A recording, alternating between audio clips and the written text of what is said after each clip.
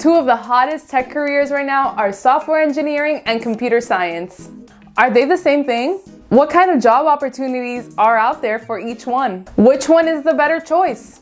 In this video, we'll be answering all of those questions and talking about each of these awesome careers and the differences between them.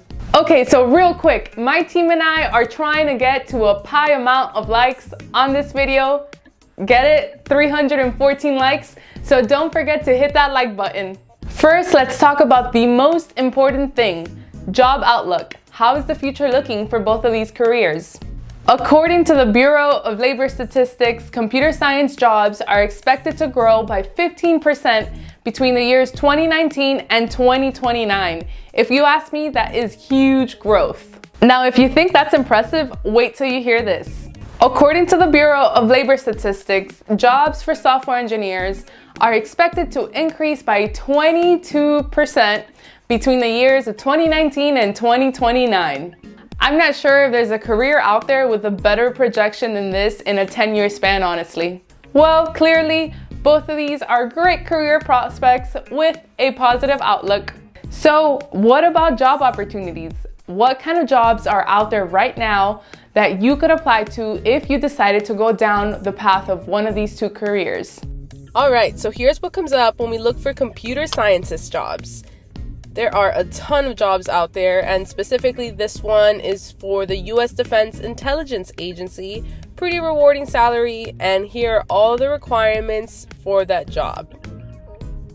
And if we scroll down, we get another computer scientist job at Adobe in San Jose, California. Again, a very rewarding salary. And if we keep scrolling, there are a ton of jobs out there. I mean, there are pages of jobs. So when we look for software engineering jobs, again, a whole lot of jobs out there for software engineers. This one is really cool because it's for Amazon and it's remote and it has an awesome salary as well. I mean, you can literally work from anywhere, and here are all the descriptions of the job.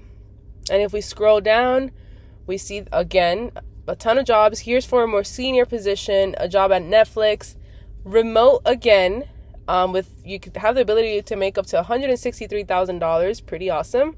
And again, pages of jobs.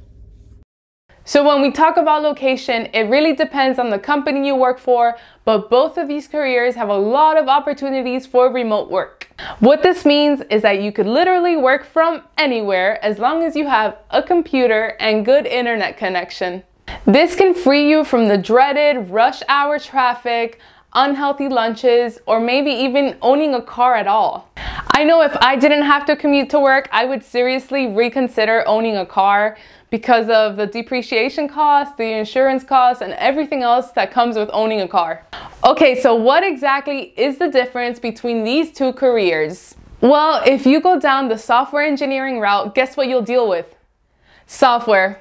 As a software engineer, you'll likely work on software design, software testing, development, debugging, or programming. Depending on how big the company is and how your role is structured, you may focus more on one area, or you may work on different aspects of a project and on multiple different projects. So what I'm trying to tell you is that the company you work for will take a big role in how your job is actually structured.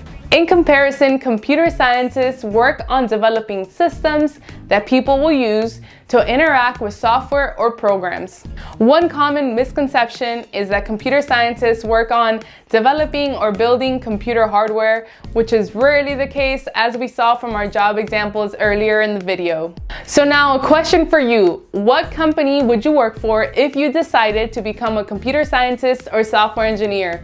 Drop them in the comments below. I know that if I were looking for a tech job, I would love to work for Microsoft because of their company culture and the really cool projects they're currently working on. Just know that if you pick either of those careers, you will likely have a high-paying job and a very fulfilling and interesting one. I hope you enjoyed this video, and I want to thank you for learning with me here on the 7 Network. And don't forget, your biggest limitation is yourself. Be the best you can be.